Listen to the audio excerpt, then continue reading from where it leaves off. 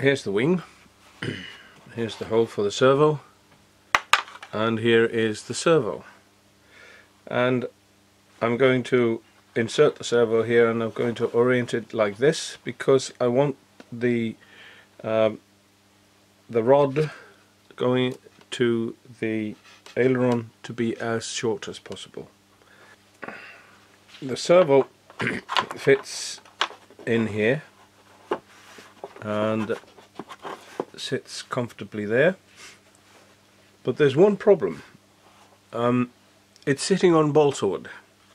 We don't want that because balsa wood is soft, and eventually the servo is going to crush the balsa wood and become loose and start moving, and with it connected to the aileron, this is not something that we want to do. So what I'm going to do is I'm going to cut away the balsa so that the servo will be sitting straight onto the plywood.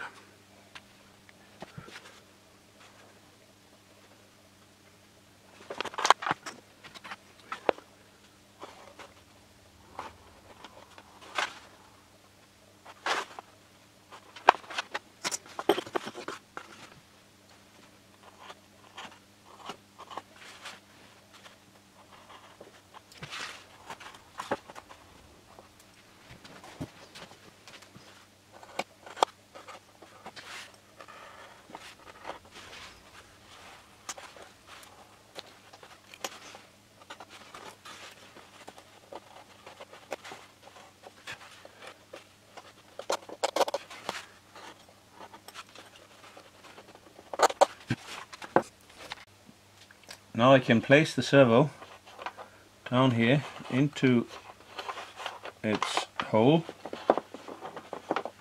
and it will seat on the plywood. It will be rock solid and will not start to move and upset our aileron. Here's the servo in its place, and I am screwing it down, but I'm not using the screws that came with the servo. I'm using these. These are hex screws.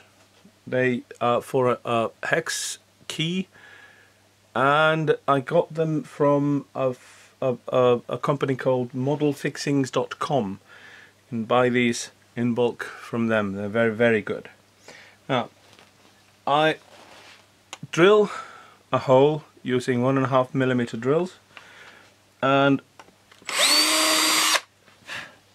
because in this case the holes are not made in the kit, so I put the screw in, and I use a hex key like this because I've got one and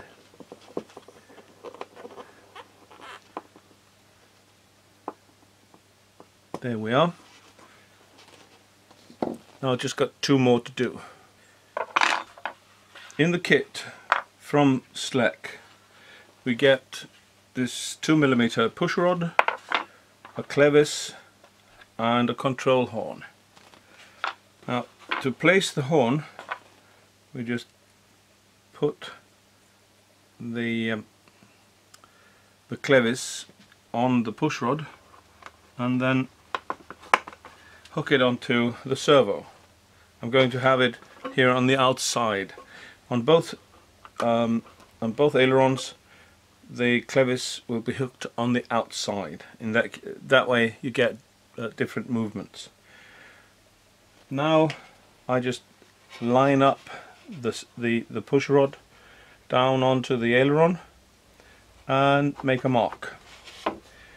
And fortunately here is a hinge, and the center of the control horn will be right next to the hinge, which is very good. There's one bad thing about just taking a control horn and screwing it down onto balsa wood, and that is that balsa wood is soft and it will eventually be crushed and everything will go out of alignment. So what I'm going to do is I'm going to get some plywood, and there's a lot of it, a lot of scrap plywood that comes with the kit. I'm going to cut a little rectangle of it, and then I'm going to embed it into the aileron.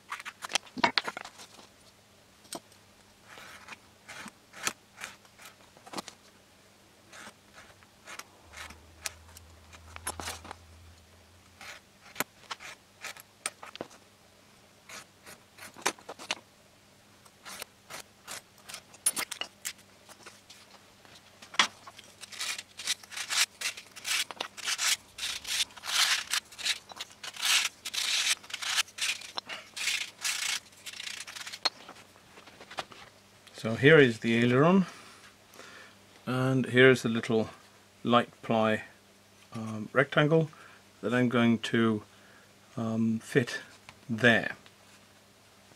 Now, to begin with, I want the middle of this rectangle to fall on this line. So I know that this rectangle that I cut is 50 millimeters, so I just measure 25, and there's the center. So now I just place it here, and I make it overlap the bevel a little bit, like that, and then you can draw around it with a pencil, or, which is even better, you cut around it with a knife, which means that the recess is going to fit exactly to the piece that you made. Doesn't matter what size or shape it is. There we are. Now this balsa wood, this plywood is about 3 millimeters thick, so we are going to go 3 millimeters down here. It's nice to have a line to go to. 3 millimeters is a lot, so quite deep actually, so we enhance our cuts a little bit. And now the problem is getting this thing out. So what to use? Well, a well sharpened chisel is the best thing, and we're going to use that.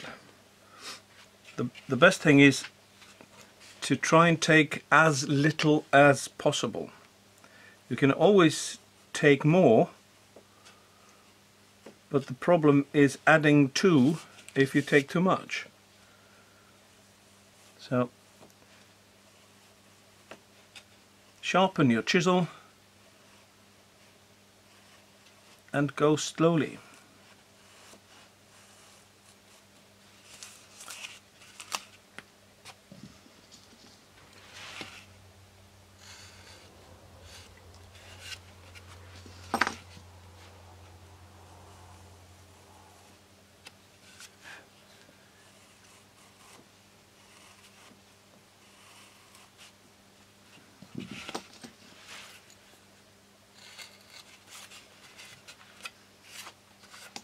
Now we go the other side, just a little at a time. There's no hurry. This is a hobby, should be enjoyable.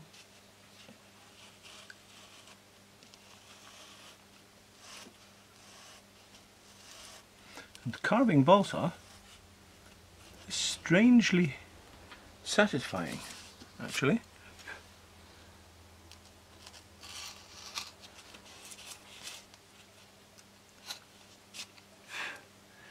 Now we've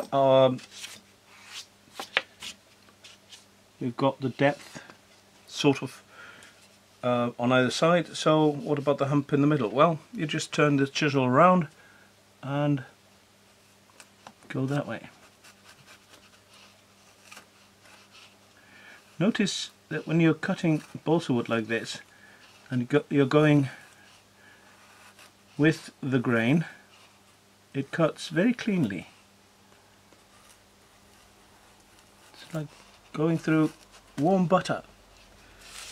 If you go perpendicular to the grain, like this,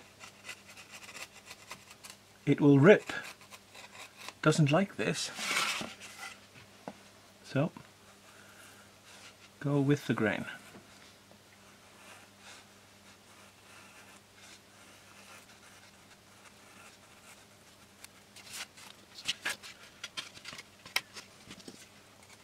And we'll still be there, we can fit this in, and it's about a millimetre off all round, so we carry on carving.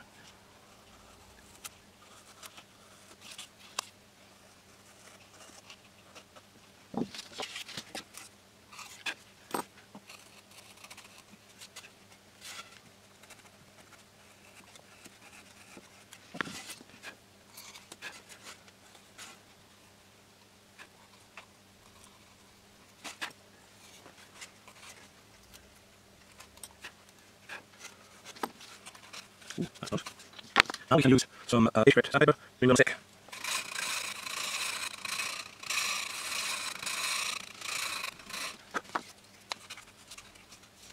Seems to be all the way down here, about half a millimetre up here.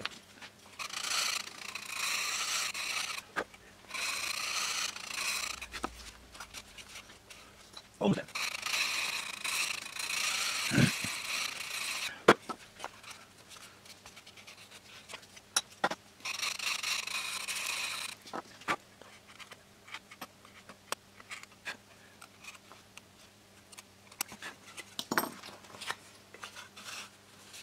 There we are. That's it. Now, glue.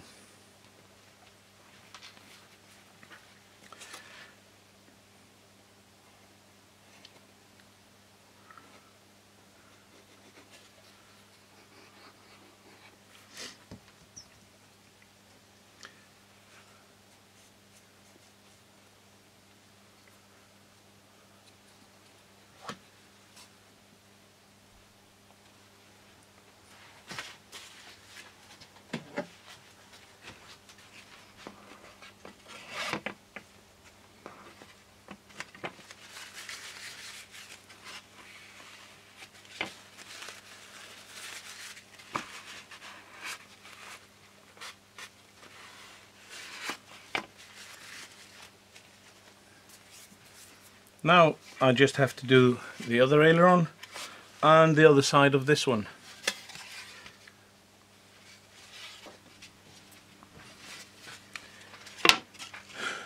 Here is the aileron, just about ready, and now I have to take this control horn and bolt it to the aileron right there.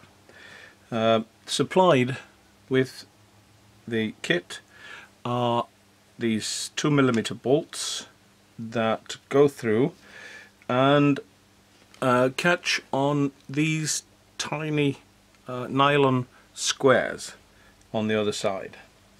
The trick is to drill the holes in such a way that they go parallel down to the other side and the bolt can go through and screw onto this.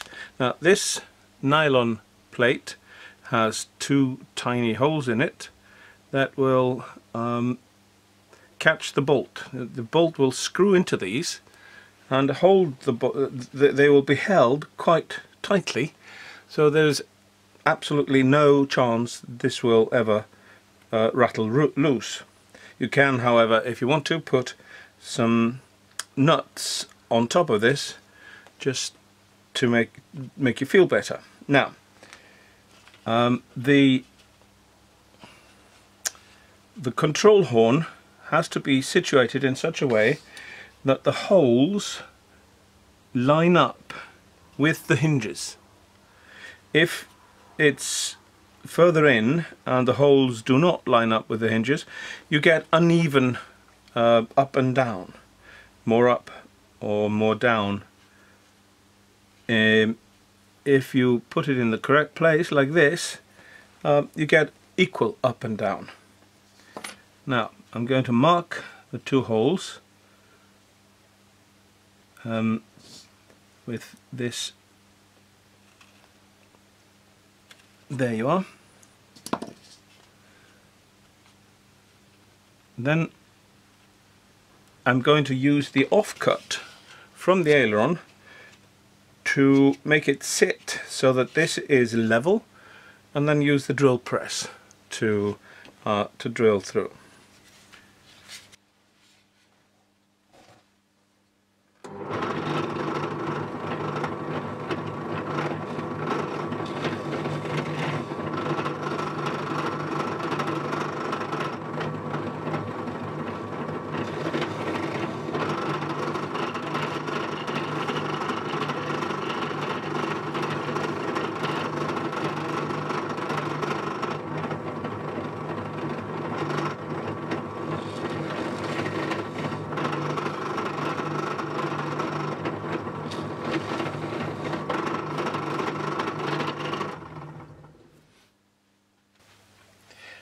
Okay, now the hope is that when you take the horn and you put it in place and you push the bolts through, that they will come out the other side ready to accept this little plate.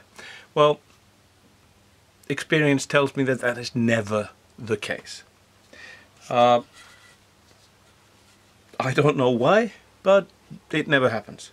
So what do? Well, you take a slightly bigger drill, 2.5 mm, and you push it through and wiggle it about a little bit, like this.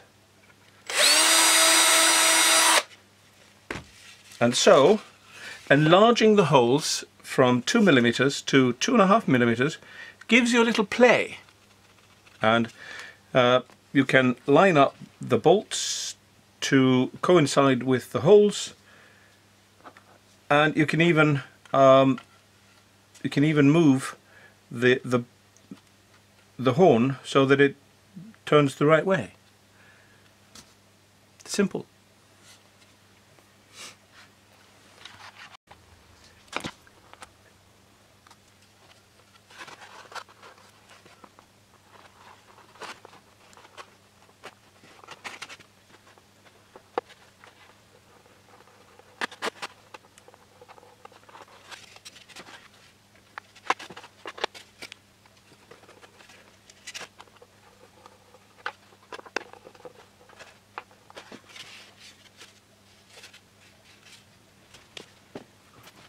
Here I've taken the lead from the servo up.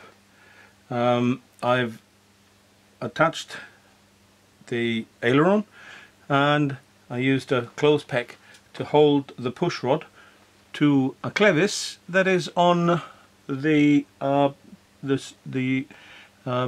horn, aileron horn. Now I've got one of my favorite tools. It's a servo tester. And now I can see that this is going to work perfectly. Oh yes.